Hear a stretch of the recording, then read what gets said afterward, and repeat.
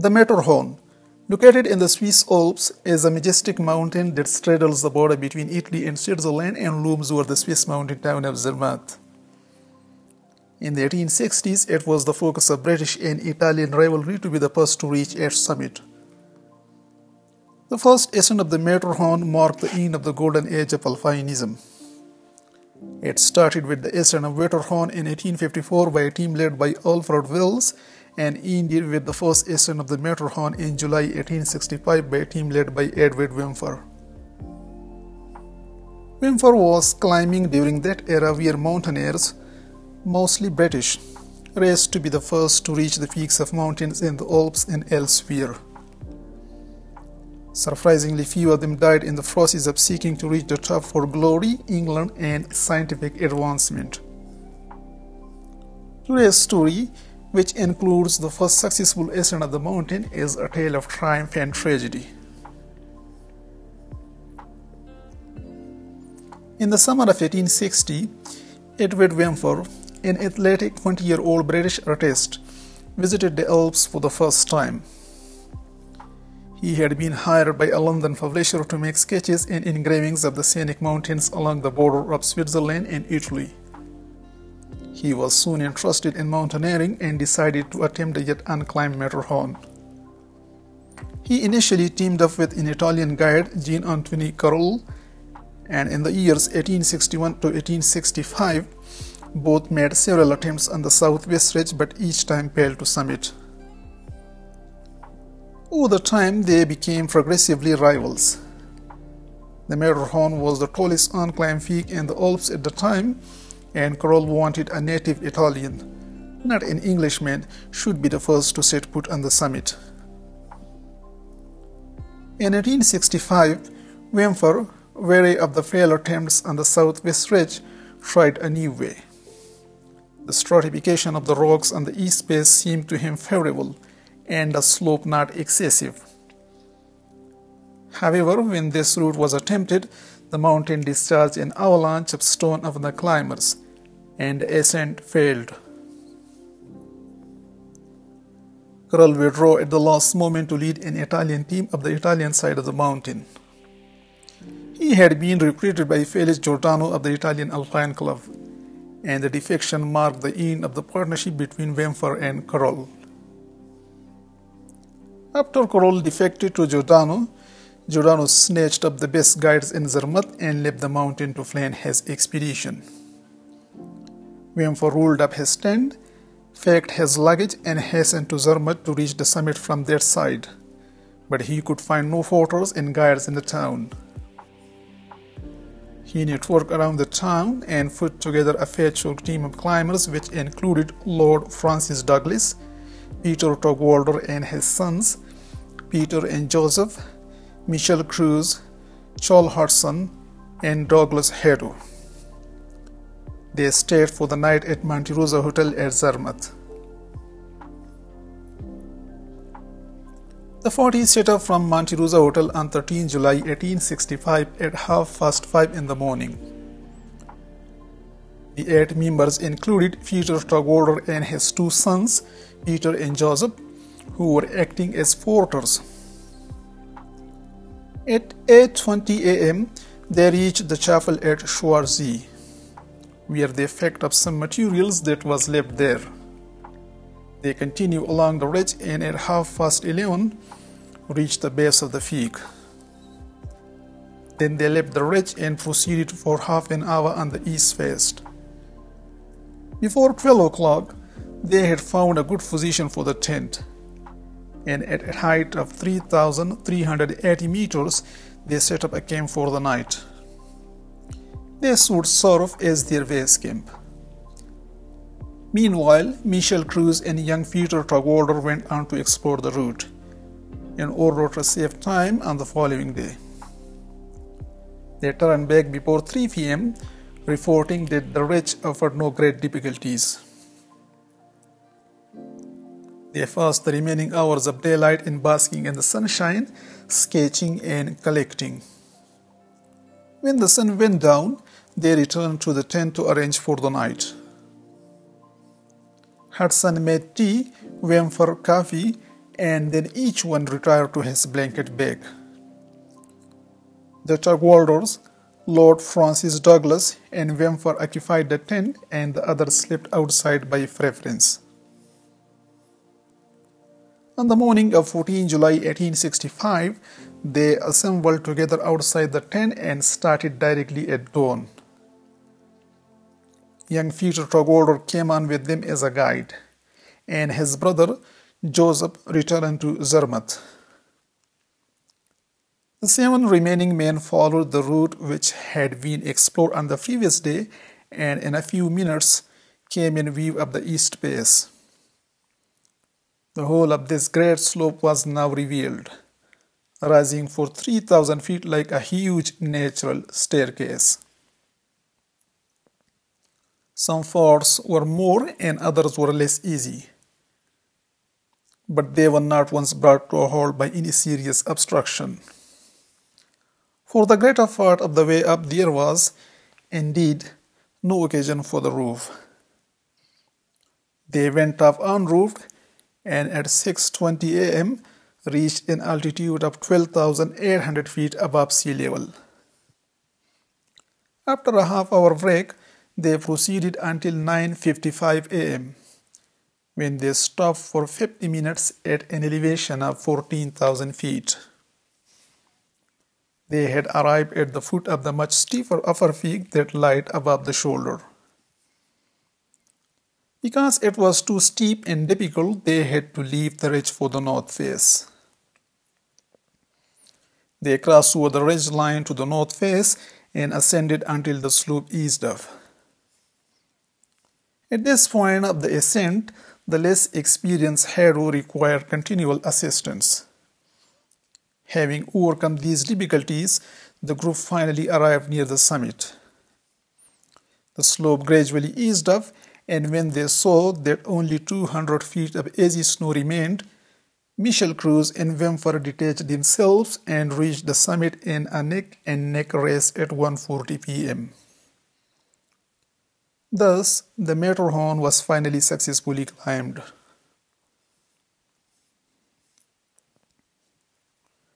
After checking for any evidence that the Italians were there before them, Whymper, looking over a cliff, spotted Carroll's party on the opposite ridge, still 200 meters below the summit and negotiating the most difficult parts of the ridge.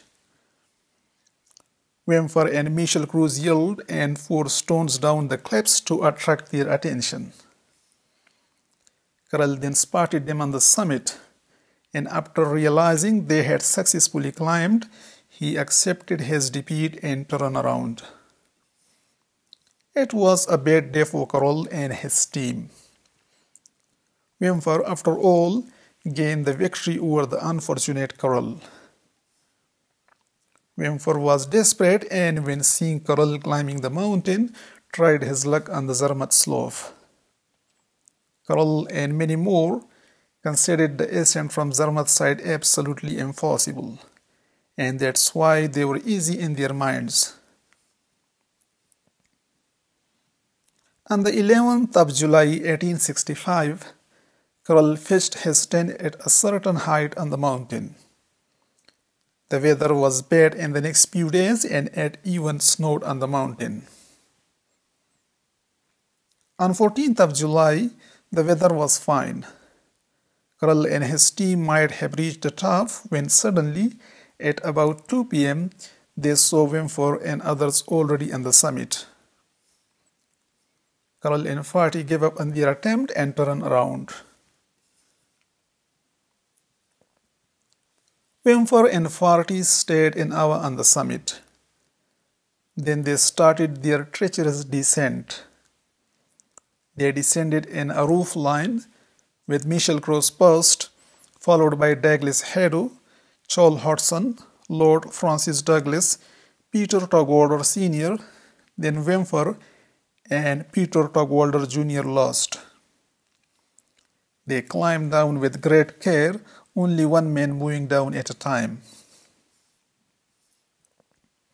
When they were barely an hour from the summit and were all on the roof, Haddo slipped and fell on Cruz, who was in front of him. Cruz, who was unprepared, was unable to withstand the shock. They both fell and pulled down Hudson and Douglas.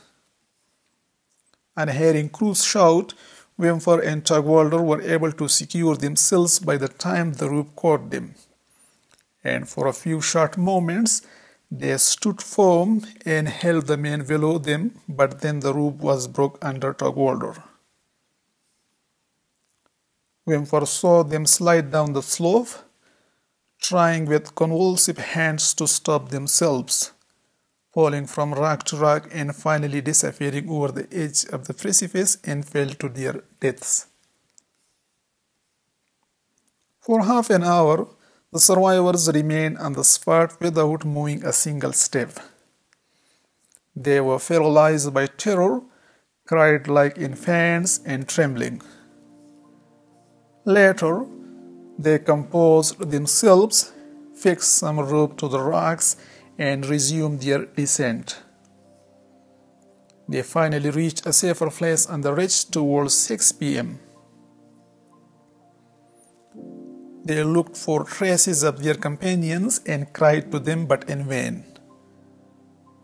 After having seen a curious weather phenomenon at the top of an arch and 2 crosses, they continued the descent and found a resting place at 9:30 p.m.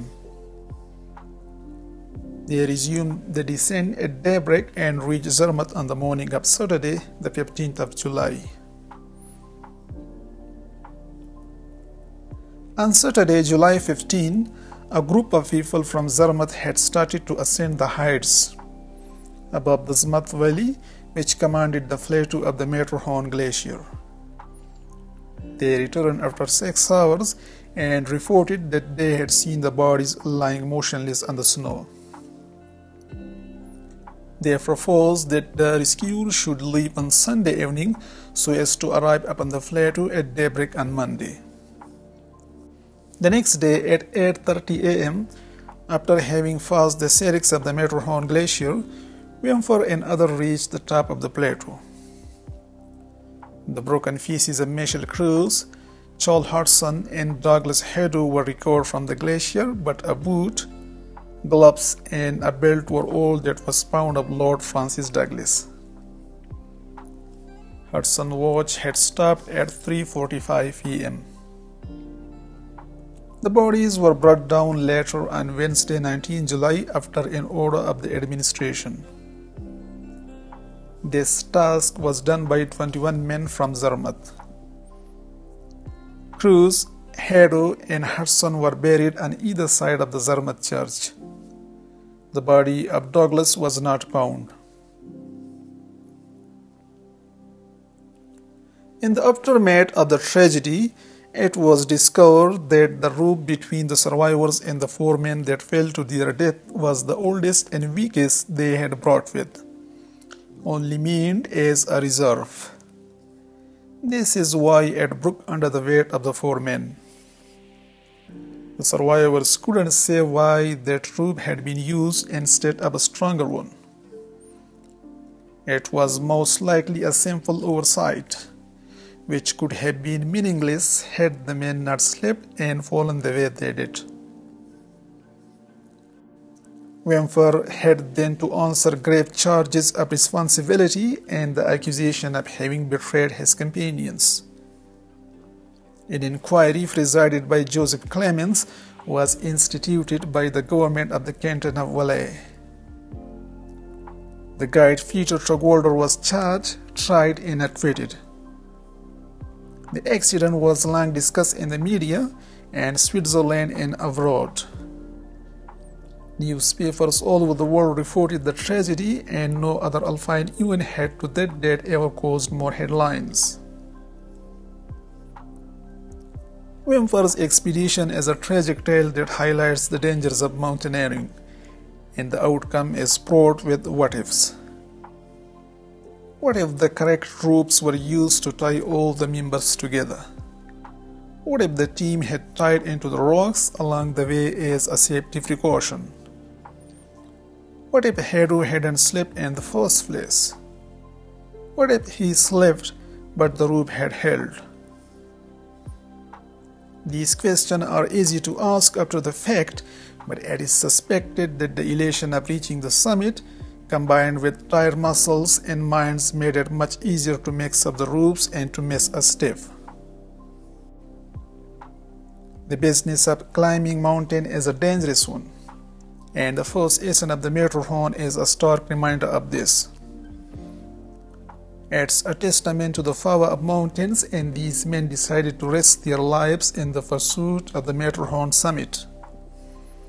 They reached it, thus cementing their names into the history books, but some of them never returned to the valley below.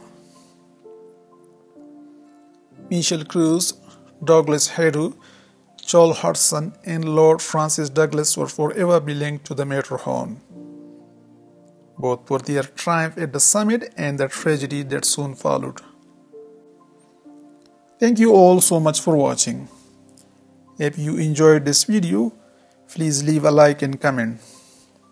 If you want to see more content like this in the future, please consider subscribing to the channel.